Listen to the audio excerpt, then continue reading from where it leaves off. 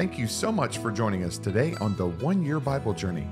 I'm your host, Anthony Wade, and this episode is for March 30th. Today is day 89 on our journey, and we're going to be reading Judges chapters 20 and 21.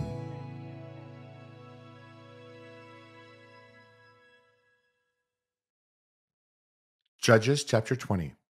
So all the children of Israel came out from Dan to Beersheba, as well as from the land of Gilead, and the congregation gathered together as one man before the Lord at Mizpah. And the leaders of all the people, all the tribes of Israel, presented themselves in the assembly of the people of God, 400,000 foot soldiers who drew the sword. Now the children of Benjamin heard that the children of Israel had gone up to Mizpah. Then the children of Israel said, "Tell us, how did this wicked deed happen?" So the Levite, the husband of the woman who was murdered, answered and said, "My concubine and I went into Gibeah, which belongs to Benjamin, to spend the night. And the men of Gibeah rose against me and surrounded the house at night because of me. They intended to kill me, but instead they ravished my concubine so that she died. So I took hold of my concubine, cut her in pieces, and sent her throughout all the territory of the inheritance of Israel, because they committed lewdness and outrage in Israel. Look, all of you are children of Israel. Give your advice and counsel here and now." So all the people arose as one man, saying, "None of us will go into his tent, nor will any turn back to his house. But now this is the thing which we will do to Gibeah. We will go up against it by lot. We will take 10 men out of every 100 throughout all the tribes of Israel, 100 out of every 1,000, and 1,000 out of every 10,000, to make provisions for the people, that when they come to Gibeah in Benjamin, they may repay all the vileness that they have done in Israel." So all the men of Israel were gathered against the city, united together as one man. Then the tribes of Israel sent men through all the tribe of Benjamin, saying, "What is this wickedness that has occurred among you? Now therefore deliver up the men, the perverted men who are in Gibeah, that we may put them to death and remove the evil from Israel." But the children of Benjamin would not listen to the voice of their brethren, the children of Israel. Instead, the children of Benjamin gathered together from their cities to Gibeah to go to battle against the children of Israel. And from their cities at that time, the children of Benjamin numbered 26,000 men who drew the sword, besides the inhabitants of Gibeah, who numbered 700 select men. Among all this people were 700 select men who were left handed. Every one could sling a stone at a hair's breadth and not miss. Now, besides Benjamin, the men of Israel numbered 400,000 men who drew the sword. All of these were men of war. Then the children of Israel arose and went up to the house of God to inquire of God.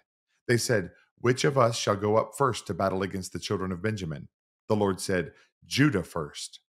So the children of Israel rose in the morning and encamped against Gibeah. And the men of Israel went out to battle against Benjamin, and the men of Israel put themselves in battle array to fight against them at Gibeah. Then the children of Benjamin came out of Gibeah, and on that day cut down to the ground 22,000 men of the Israelites. And the people, that is, the men of Israel, encouraged themselves, and again formed the battle line at the place where they had put themselves in array on the first day. Then the children of Israel went up and wept before the Lord until evening, and asked counsel of the Lord, saying, "Shall I again draw near for battle against the children of my brother Benjamin?" And the Lord said, "Go up against him." So the children of Israel approached the children of Benjamin on the second day. And Benjamin went out against them from Gibeah on the second day, and cut down to the ground 18,000 more of the children of Israel. All these drew the sword. Then all the children of Israel, that is, all the people, went up and came to the house of God and wept. They sat there before the Lord and fasted that day until evening, and they offered burnt offerings and peace offerings before the Lord. So the children of Israel inquired of the Lord. The ark of the covenant of God was there in those days, and Phinehas, the son of Eleazar, the son of Aaron, stood before it in those days, saying, "Shall I yet again go out to battle against the children of my brother Benjamin, or shall I cease?" And the Lord said, "Go up, for tomorrow I will deliver them into your hand." Then Israel set men in ambush all around Gibeah. And the children of Israel went up against the children of Benjamin on the third day, and put themselves in battle array against Gibeah as at the other times. So the children of Benjamin went out against the people, and were drawn away from the city. They began to strike down and kill some of the people, as at the other times, in the highways, one of which goes up to Bethel and the other to Gibeah, and in the field, about 30 men of Israel. And the children of Benjamin said, "They are defeated before us, as at first." But the children of Israel said, "Let us flee and draw them away from the city to the highways." So all the men of Israel rose from their place and put themselves in battle array at Baal Tamar. Then Israel's men in ambush burst forth from their position in the plain of Geba. And 10,000 select men from all Israel came against Gibeah, and the battle was fierce. But the Benjamites did not know that disaster was upon them. The Lord defeated Benjamin before Israel.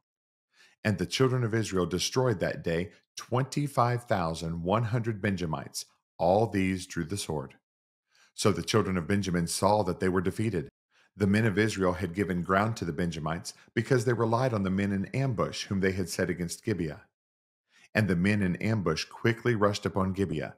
The men in ambush spread out and struck the whole city with the edge of the sword.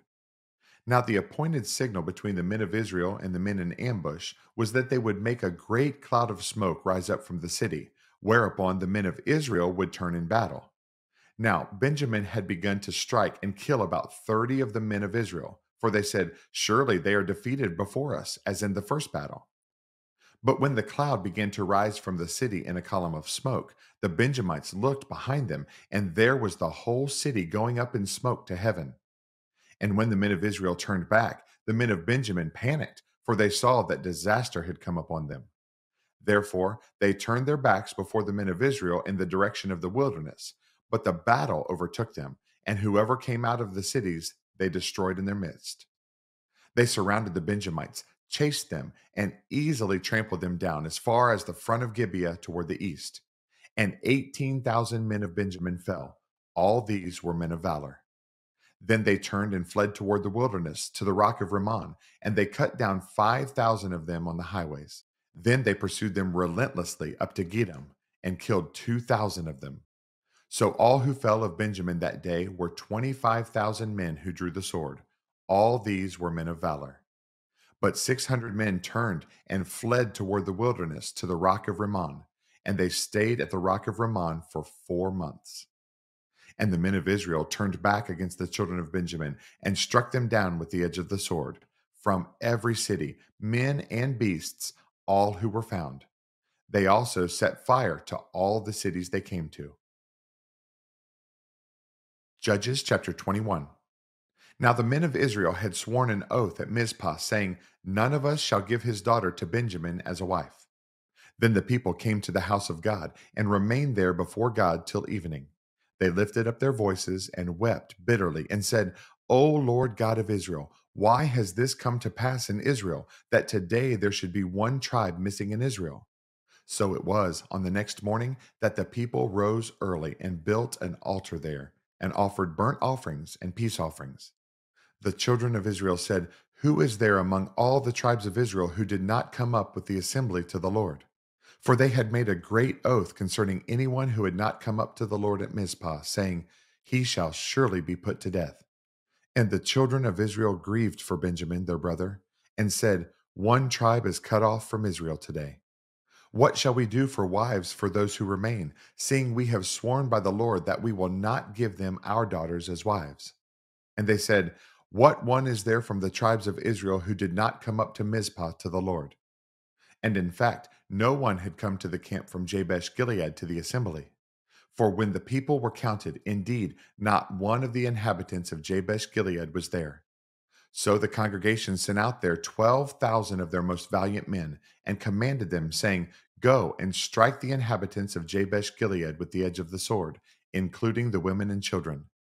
And this is the thing that you shall do. You shall utterly destroy every male and every woman who has known a man intimately."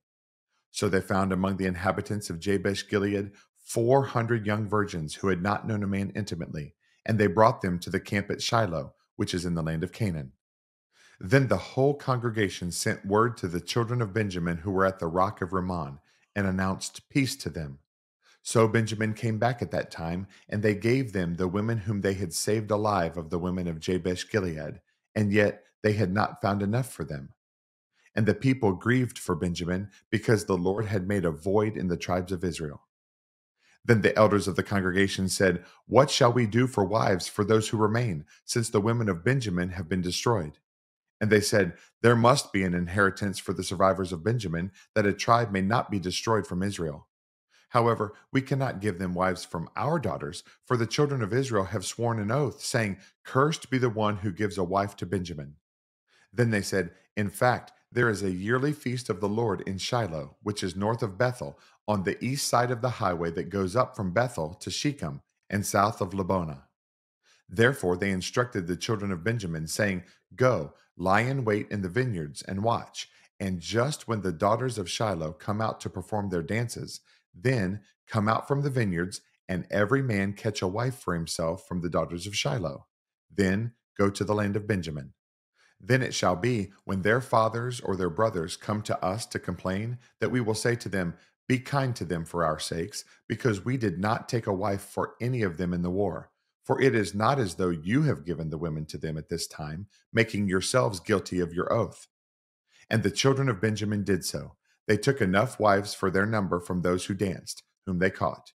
Then they went and returned to their inheritance, and they rebuilt the cities and dwelt in them. So the children of Israel departed from there at that time, every man to his tribe and family. They went out from there, every man to his inheritance. In those days there was no king in Israel. Everyone did what was right in his own eyes. Thanks again for joining us on this amazing journey through the Bible. For additional resources to help you grow in your walk of faith, please visit our website at anthonywade.org. Have a blessed day, and remember that Jesus is Lord and you are complete in Him.